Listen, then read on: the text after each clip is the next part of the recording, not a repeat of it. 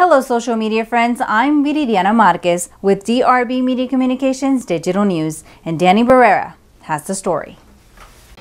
For several days, Chinese Americans and Chinese residents from around the state of Texas have been protesting in front of Pastor Bob Fu's home in the 4700 block of BISHOPSCASTLE Road.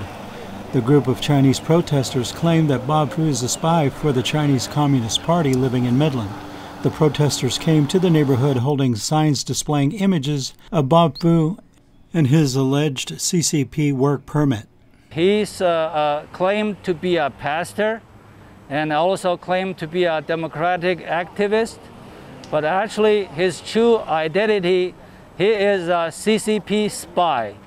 CCP stands for Chinese Communist Party, and he has got the working permit from one of the spy training school, works for the CCP government. Pastor Bob Fu runs a nonprofit agency called China Aid. This organization, according to the China Aid website, states in the Our Mission page, China Aid is an international nonprofit Christian human rights organization committed to promoting religious freedom and the rule of law in China. The protesters allege that Bob Fu is a fake pastor and receives money from the CCP. He's totally a fake pastor. He runs a couple liquor stores locally here, and he also received a lot of money from the CCP government, and he tried to be the agent for CCP and do more damage on here locally. Why not just leave Bob Fu alone? So if we leave him alone, nobody will know his true identity.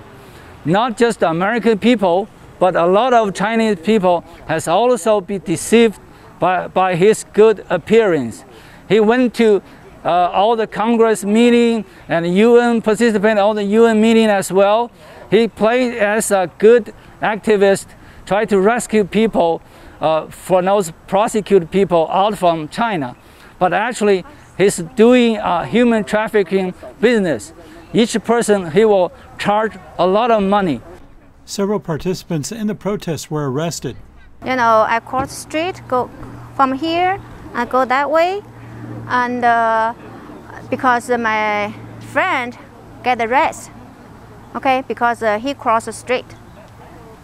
And then, you know, we try to get the evidence, so all the people try to get over there, and then we were under the street, the corner, and they put the friends get in the car, and they took them away. So I think everything's down. So I want to go back normal position.